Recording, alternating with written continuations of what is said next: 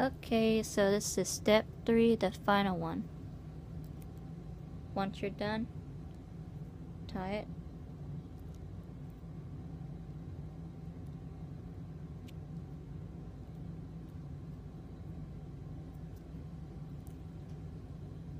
Tie it 3 times.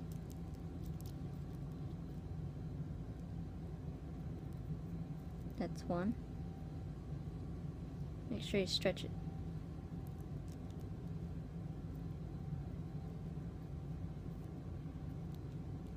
2. And finally, 3. That's what it looks like. That's full moon necklace. Make sure you measure your neck so it'll fit. You can see I'm wearing mine right now. Mine's a small size, so this one's kind of like a medium. So it's stretchable so you can wear it.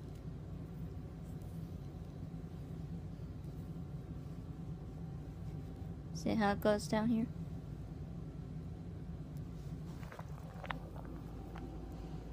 There's mine right here. And here's the one I just made. So if you want a large size, make sure you got 60 beads, or 61 or 62.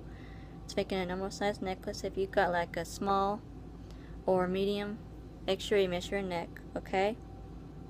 And if you want to buy my full necklace, please ask me. Make sure you measure your neck.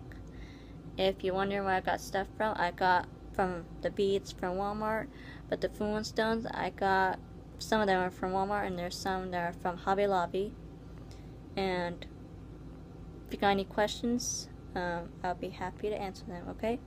So thank you, and bye-bye.